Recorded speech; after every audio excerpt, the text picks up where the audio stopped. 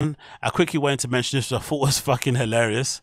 This is what was it? There you go. This is a tweet taken from the legend that is MATRIXXMAN, who actually had a incredible, by all accounts, performance at flipping Berghain. Everyone's flipping going crazy over there on the Berghain subreddit about how amazing his set was, and essentially, you know, people basically finding out about him for the first time after seeing him in Berghain. And it's always kind of cool to see the kind of, you know, the reports of people who go to those clubs and how they kind of report back on who did well and who didn't do well, because sometimes those sets can make or break careers and stuff. So clearly for someone like a MATRIXXMAN, he's been seen for a while.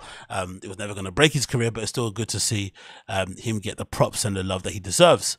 But I thought his tweet that he put out a while back was fucking hilarious, and I kind of wanted to quickly speak about it, where he mentioned how being a DJ is one of the most embarrassing jobs in the world. And the tweet itself goes as follows. He says, "Hi, I'm a pro DJ. I need to pick up my guitar again or something. This shit is fucking embarrassing." And I have to agree with him. I think the only thing that comes close to the embarrassment levels of calling yourself a professional DJ, like without a hint of irony, is definitely what I do. In terms of being a podcaster, a YouTuber, a live streamer, like telling anyone you do this in real life is legitimately lame. The only thing is, I can't remember the last time I actually told somebody IRL that, oh yeah, I have a YouTube channel or something, or I do podcasts, or I have a live stream. I've never said it once. Even if somebody brings it up to me in real life and says, "Oh, I think I've seen you somewhere," like, it's kind of embarrassing. Do you know what I mean? I kind of want to run away. I don't really want to talk about my digital life in real life. It's something that I kind of, you know, weirdly enough, don't take pride in and do take pride in, but it's just objectively lame to kind of get yourself in front of a webcam, be ranting and raving alone into a flipping in a room by yourself, talking absolute nonsense to strangers online. There's nothing more lamer than it. But I think DJing might be on another level to it, personally, because with DJing, especially nowadays, with the guys and girls who are about nowadays in the scene, they take themselves way too seriously. And I'm saying this as a fellow DJ myself.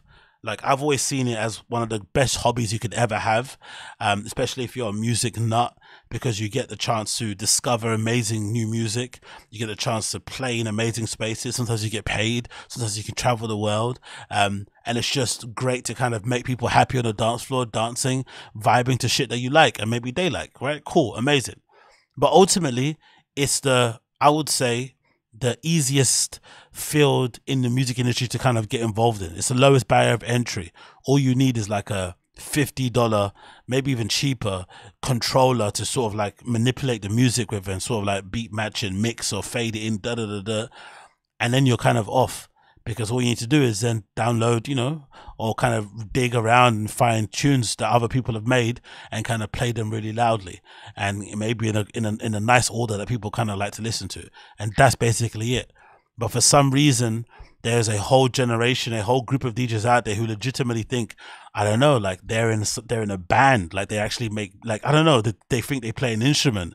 They think they're a fucking architect or something. Like, they take themselves incredibly, incredibly seriously, even though the job is incredibly easy, and even though what they're doing, many people could do, and sometimes much better than what they actually do.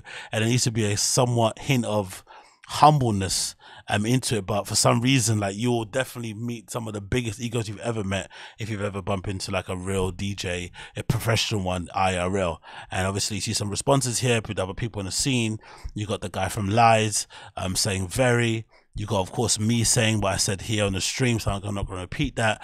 But I do flip and agree with MATRIXXMAN that being, you know, calling yourself a pro DJ aloud to somebody who doesn't know you may be one of the most embarrassing things ever. But it's really close. A close second and third is definitely telling somebody in real life that you're a podcaster, that you have a YouTube channel, that you stream.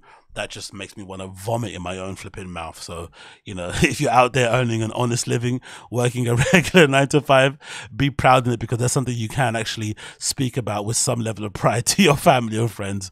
But going back home and telling your family or friends that you're pursuing being a DJ it's up there. Like, I think about it like similar, like, you remember, like, most of you would have like a friend or someone that you know who says they're still pursuing music, like to be an artist and stuff, and they're like, I don't know, in their mid-30s, mid-40s and shit, 50s sometimes, and you're like, bro, you're still trying to make this band shit happen. You've got a kid, man. You're 47. Like, give it up. You know, that sort of thing. It's like, that's the same way it feels like sometimes when I say I'm a DJ, or when I'm out here posting my mixes. It's like you're still out here trying to be the party boy behind the decks. Like, give it up, bro. Give it up. But never, never, never. It's a fun hobby.